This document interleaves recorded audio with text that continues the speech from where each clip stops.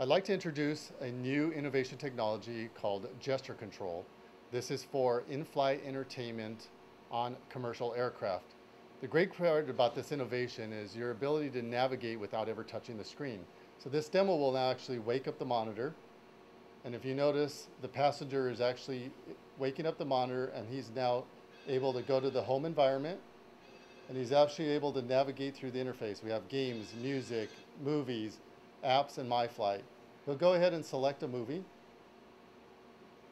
and he'll actually be able to look at genre, so he can look at an animation movie. And if you notice, he's navigating back to the different genres. And he can actually select the movie that he wants, and he'll launch IFEC. And the movie's now launched. If you notice, the player controls have now actually disappeared.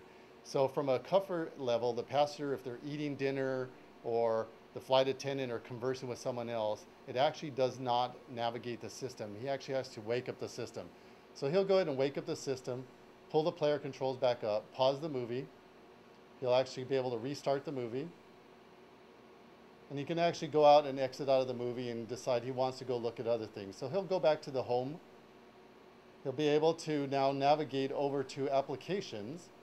And this is actually demonstrating the ability to put a magazine on the in-flight timer system and use your hand to actually change the pages so the passenger can actually read it on the screen.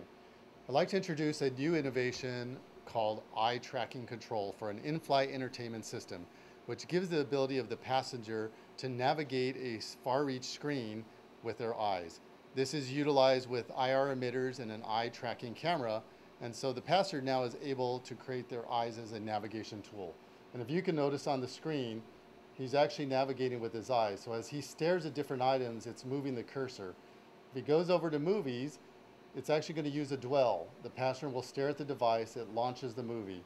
So as he stares at an item, that's actually the launch mechanism.